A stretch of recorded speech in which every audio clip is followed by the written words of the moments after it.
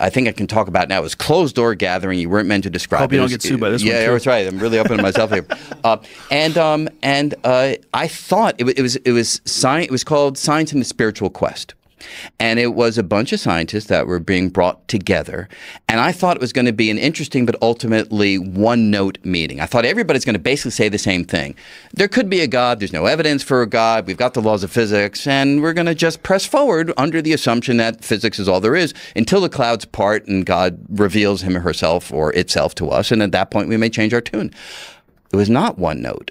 I was the only person who had that perspective in the room. Everybody else was coming at religion from a very different way of thinking about the world. In fact, there's one Nobel laureate in the room who got up and sang psalms as part of his presentation. And I was sitting there and I was like, what is happening here?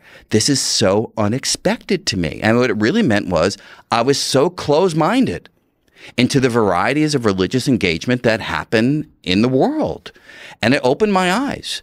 And there's one Nobel laureate in particular, I did say to him at the end, I said, when you look at me and you hear my view, what do you think? And he kind of put his arm around me in an avuncular way and said, you know, you're a real smart guy and you don't understand the true reality. And I think ultimately you will, because you're open-minded and you're on a journey, and I hope that your journey will finally take you to the place where I have been for many years. However, another answer is that the very question may not make as much sense as the words seem to suggest. We know how to parse that sentence. We know what it means to talk about the moment before the Big Bang because we know how to talk about the moment before your birth or the moment before the Civil War or the moment before any event that happened in the world. We fully understand the meaning of that kind of sentence. But it could be that when it comes to the Big Bang, the sentence actually doesn't mean anything. It could be that the Big Bang was the place where time itself started. And Hawking himself had a wonderful analogy to get this across. He said, look, I'll dress it up a little bit. Imagine you're walking on planet Earth and you pass by someone. You say, hey, can you point me in the direction of north? I want to walk in the northward direction. They point you, continue to walk. You pass by somebody else, say, hey, which way is further north? And they point you in that direction. But when you get to the North Pole and talk to somebody there and say, hey, how do I go further north? They look at you and say, whoa, that question doesn't mean anything because this is where north begins. There's no notion of going further north than the North Pole. And it could be that that spatial metaphor applies to time. Talk about 1 billion years ago or 10 billion years ago, but if you go to 13.8 billion years ago, the Big Bang, that may be where time started. And you can't go further back in time than the very origin of time itself. But I was saying to him, there are times I go around the world and I will do things that are utterly irrational. I'll knock on wood for good luck. I'll speak to my dead father. I know that he's not really there. I'll pray to God on occasion if I think that I could use that backup. Not because I think there's some bearded individual in the sky. It's just a behavioral tendency that I find to be comforting and useful. And I said this to Richard. And he said, I totally get it. I was like, what? He was like, I totally get it. He said, in fact, he said, I don't like to sleep in a house that has a reputation as being haunted. you know, and for me, it was such a beautiful human moment. It was such a beautiful human moment where we were just like being human beings. Right. And he said, we're both sinners. And I agree. We are both sinners in that sense because we know how the world works. We know this doesn't make any sense. And yes, it's still part of somehow how we behave in the world. What also is a heavy one is what caused the Big Bang? Yeah. Like, why would something smaller than the head of a pin become everything that we see in the cosmos? Yeah. So there are ideas for the answer to that question. Look, all of this is tentative because it's very hard to do measurements that go all the way back to the beginning. We have astronomical observations that we need to be sure are compatible with the predictions of our theories and so forth. So we as good scientists do what needs to be done to try to test these ideas. But the idea that I think most physicists or cosmologists buy into at the moment is that gravity can have two manifestations. The usual form of gravity that you and I know about is the attractive version. You drop something toward the Earth and it moves downward because the Earth and the object pull on each other. That's the ordinary gravity that we experience every day of our lives. But Einstein's equations actually allow gravity to also be repulsive. It can push outward as opposed to just pulling inward. And this is something that we have never experienced because the gravity created by a rocky object like the Earth is always the attractive variety. The gravity created by the sun, again, a compact object, is always the attractive variety. But Einstein's math shows that if you don't have a rocky object that's isolated in space, but rather energy that is uniformly spread through a region of space, that kind of entity yields repulsive gravity. Why is that important to your question? If the very early universe, that little tiny head of a pin that you're talking about, if it was filled with a uniform bath of this energy, we call it the inflaton field. The name doesn't matter. But if it was filled with that energy, it would have been subject to repulsive gravity. What does repulsive gravity do? Pushes everything apart, causes everything to rush outward. So the bang of the Big Bang may have been a spark of repulsive gravity operating with a tiny region of space that pushed everything apart. I think it's the latter group that ultimately would triumph, because with that kind of freedom of thought, you get novelty, yes. You get ingenuity, you get creativity. And so I feel as though this is part and parcel of who we are and why we have survived. And to sort of come at the world with a scientific club, so you can have this cosmological pre-show. You can have it last as long as you like. The only thing that you need to happen is that sooner or later, a region flattens out, and then the cosmological show begins. Yeah. Or, there are folks who basically say that there are qualities of the human brain that naturally leave it open to a religious sensibility. Yes. I mean, for instance, we have agency detection systems in our brain where we look around the world and we tend to assign agency to things that happen. That's useful, right? Yeah. Because, if you mistake a windblown branch for a jaguar, yeah, it's fine. You thought it was a jaguar, but it's just a branch. But if the reverse happens, you think it was a jaguar and you think it's a windblown branch, you're going to get eaten. Yeah. So we tend to over-endow agency into the world. There is evolutionary value to that. So when the wind blows, we tend to think there's a mind up there. When the river gurgles, we tend to think that there's a mind in there. Yeah. And this is sort of the seed for the kinds of perspectives that you'll find in many of the world's religions. So there's natural course of events that can lead to the arising of the institution, or at least the ideas behind the institution of religion.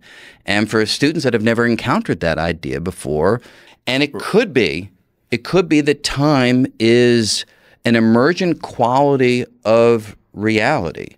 I give you an analogy, boy. What I mean by that is we all know what temperature means intuitively. Something's hot, you feel it. Something's cold, you feel it. Your body understands those concepts. What physics has done is it's gone deeper into the concept of temperature and revealed that it is nothing but the average motion of the particles making up the environment. So if the molecules are moving really quickly, you've got a hot environment. If the molecules are really moving slowly, it's a cold environment. So temperature emerges from the motion of particles. So if you have like one particle, you can't really talk about it being hot or cold because you need a conglomerate. You need an agglomeration of particles to be able to talk about their average motion. And in that sense, temperature is this emergent idea that rests upon more fundamental ideas, the molecules and atoms that make up reality. Maybe that's true of time. Maybe time as we know it is a property that only makes sense in certain environments when there's enough stuff arranged in the right patterns. But fundamentally, maybe there are atoms or molecules of time which, when not arranged in the form that we are familiar with, don't yield time as we know it. Time itself may be a quality of the world that exists here in this environment, but doesn't even apply in other environments that are configured radically differently. We had a nice weekend, and by the time I got back to Cambridge on the bus, my mom called me and said, "Dad's dead." It was so shocking. It was like so sudden. It was so complete. And I remember I went back home, and my dad was not a religious man, but we knew that he would want to have a religious ceremony, and we did it. And we had, a minion of Jews coming to the house to recite the Kaddish prayer because we weren't religious. We didn't know what we were doing, And I had no idea what these men were saying. But it was deeply comforting. In fact, I didn't want to know what they were saying. To me, it was just a collection of ancient sounds. But the sounds connected me across the generations to a culture that had been extending back 5,000 years. And in a moment of crisis, that was a very comforting and useful connection to have.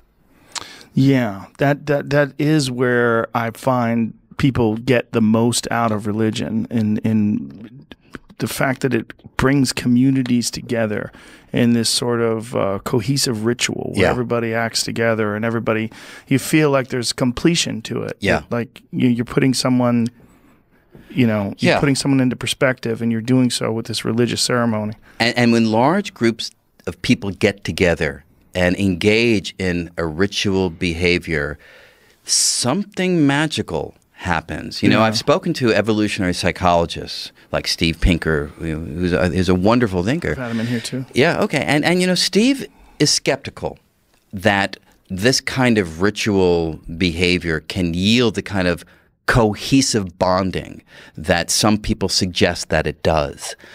But you probably have, but I have on occasion engaged in these ritual behaviors, mass drumming and movement, and I gotta tell you, you are quickly, I find, transported to a place where you are now part of a collective, and you feel yourself melting into the group, and you are one.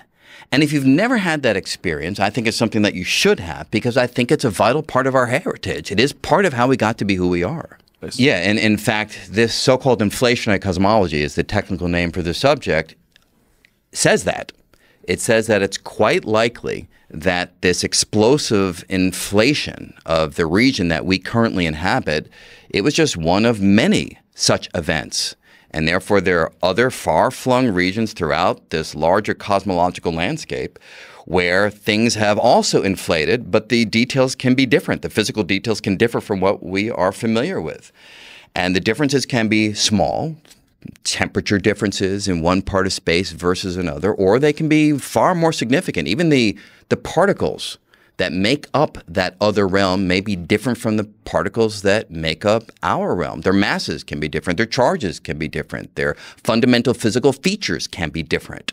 So out there in that wider cosmological landscape, it can be the wild, wild west of realities. And they don't have to worry about proton deterioration. There may be realms in which they don't have to worry about protons falling apart. The really crazy idea is that if you're very careful mathematically in analyzing these theories, you realize that there have to be realms out there that duplicate ours as well. Many can be different, but there have to be versions of this reality that are also instantiated, occur out there in other realms. So you come to these crazy sounding, sci-fi sounding ideas that you and I are having this conversation out there in other distant realms. An infinite number of times. Perhaps infinite number of times. And moreover, small differences can also arise in these other realms where maybe our positions are interchanged at the table, or, maybe your name is, Joe Greene and I'm Brian Rogan, or there's like strange realities that can be taking place. And this is not an overworked theorist's imagination. This is the careful, dispassionate analysis of the mathematical equations. Now, I should say there are some physicists who see this implication and say, whoa, you guys have fallen off the deep end.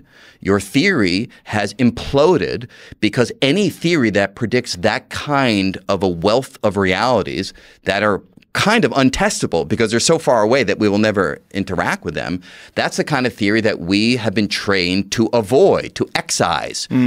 However, the more forward thinking I like to describe us, physicists say, hey, math has proven to be a very valuable guide over the course of hundreds of years.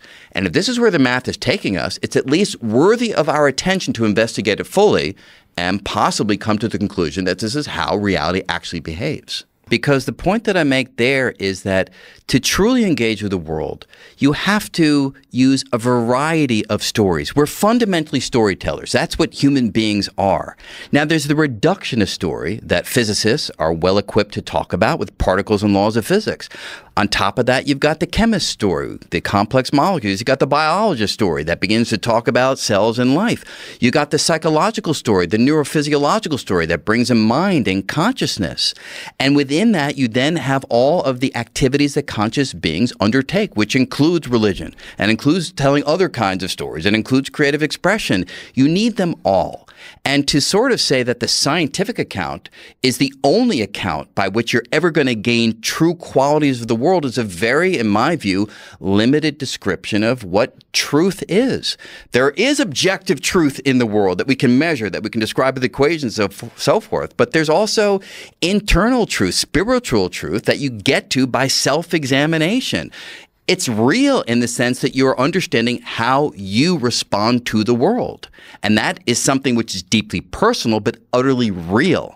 And whether it's through psychedelics, whether it's through ayahuasca, whether it's through a spiritual journey, whether it's through religion, regardless, all of this adds color to the story of what it means to be a human being.